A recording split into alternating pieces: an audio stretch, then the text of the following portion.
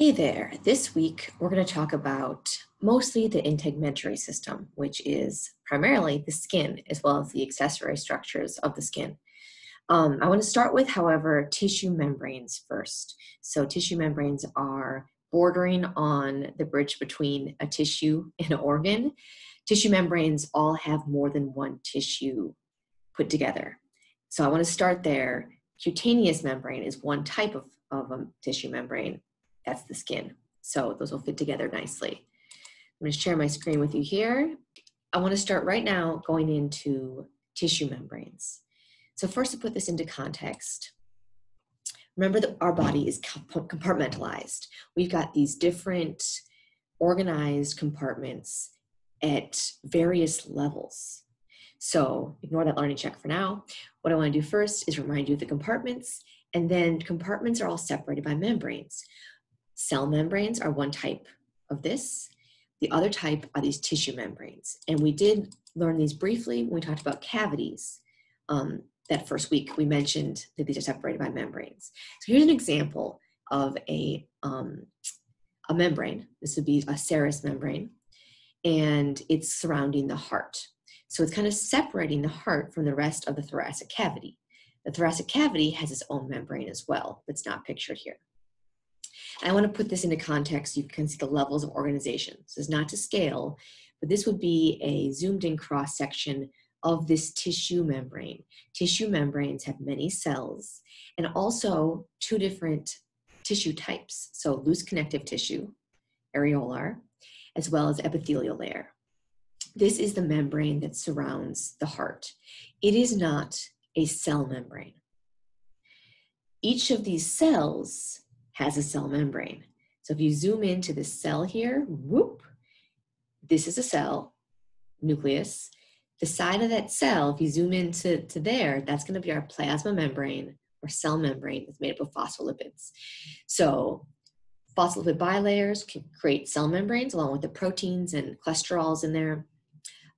Tissue membranes are made up of multiple cells, so different scale. You could see a tissue membrane by eye. You can't see a cell membrane without a microscope. So, quick learning check. What is the divider between the ECF and the ICF? Cell membrane, right? Or plasma membrane. That's what divides the extracellular fluid from the intracellular fluid. And I want you to know those abbreviations.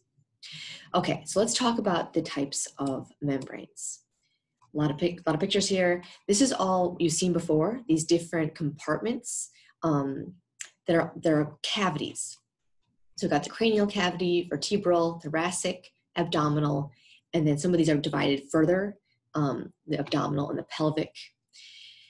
And then within the thoracic, there's also the pericardium, pericardial cavity, and the pleural cavity. So what makes these be separate compartments is the membranes that surround them. So the types of membranes are going to be listed here. Meninges surround the brain and spinal cord. We'll come back to the structure of those when we get to the nervous system. Not going to talk about them now. But they create a separate compartment for the cranial and vertebral cavities. Synovial, also going to come back to. Those are around synovial joints. So we'll talk about those when we get to joints. The last three are what I'm going to talk about today. So serous membranes, mucous membranes, and cutaneous membranes. Cutaneous is your skin, so that one will be in a separate little video. These first two right now, I'm going to cover more briefly than the cutaneous. So mucous membrane, also called mucosa. So you'll see in your book, the mucosal layer, that's referring to the mucous membrane. This is located in everywhere that lines the body cavities that is open to the outside. What do I mean by that? I mean all these passageways here, your nasal cavity, your respiratory passageways, your oral passageways, lungs, stomach, and the rest of your digestive system, as well as urinaries, like your urethra, is all considered technically outside of the body. Think about it, when you eat food, you eat a cupcake, and that passes through a big old tube in your body. You absorb nutrients from that. Those nutrients become part of your body. The rest of that cupcake goes into the toilet. Some foods are digested better than others, right? Corn kernels are ones they pass right through. They never become part of your body. So thinking about that can help understand mucous membranes. They're always lining a surface that is where there's a lumen next to it that's exposed, that's outside of the body. So it's going to be in always contain epithelial tissue. So here's two examples. The trachea, you've seen this. We saw this in lab twice now. This is the lumen of the trachea. And you know now the trachea is lined with pseudostratified columnar epithelium. It's ciliated, so that's what's shown here. That single layer that looks all hodgepodgey is the epithelium that's present in the trachea. That epithelium, along with the areolar tissue that's underneath it, so connective tissue right underneath it, connected by a basement membrane, those two layers make up your mucous membrane. Doesn't always have to be pseudostratified columnar epithelium. Any type of epithelial layer. Not all types, but can be various types. Often it's a single layer. So in this case, your mucous membrane is this layer right here, pseudostratified columnar epithelium, and the lamina propria, which is made up of areolar loose connective tissue that provides blood supply to the avascular epithelium. Epithelium itself doesn't have a blood supply. Here's another example here. This would be in the stomach, looks fairly similar in the intestines, where you have this simple columnar epithelium, single layer of columnar cells with a lamina propria underneath them. These two together, and here because of these villi, the lamina propria kind of follows the villi as well. This entire region right here is your mucous membrane. Mucous membranes also often have goblet cells, which I'll come back to with glands. You've seen them in lab as well. Those are mucus producing cells. So mucous membranes often produce mucus as part of their function for lubrication in the trachea and in the intestines as well. So these mucous membranes are always important for absorption or secretion or both. So a great example of that is your stomach. Intestines is actually where most of the nutrient absorption occurs across this epithelial layer. Secretion also of like digestive enzymes is also important so that the food can be broken down and then absorbed. All right, so those are mucous membranes, and you'll see them a lot in the book. Like when you look at a diagram of the trachea, you'll see those layers, that layer that's labeled the mucosa. Think about what that means. Epithelial layer plus the areolar connective tissue. Note below the mucosal membrane is the submucosa. Okay, serous membranes, the last type I'll talk about right here.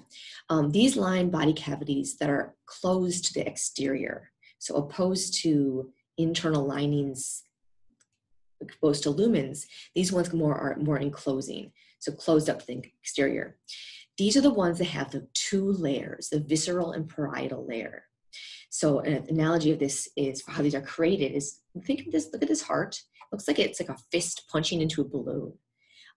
The purpose of these membranes is actually to minimize friction. They're really thin and they've got a small space in between. Your heart is constantly beating.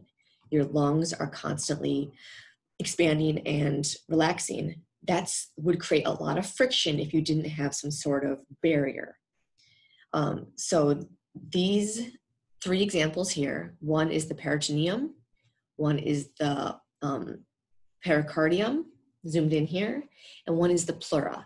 Those three are serous membranes that are all composed of these two layers. You drew this in lab week 1. The visceral layer is closest to the organ. So the visceral pericardium would be surrounding the heart on the inside. The parietal pericardium is that outer layer, very thin, and in between them there's a small space that has fluid in it. That fluid helps to help with minimizing friction. This tissue is very thin. It's made up of simple squamous epithelium. So these are single epithelial cells that are very short, squat, and a thin layer of areolar tissue underneath it. So just like our mucous membrane, there's epithelium plus areolar. However, this is always simple squamous. So it's not going to act as like secretion and absorption. It's more just a thin barrier.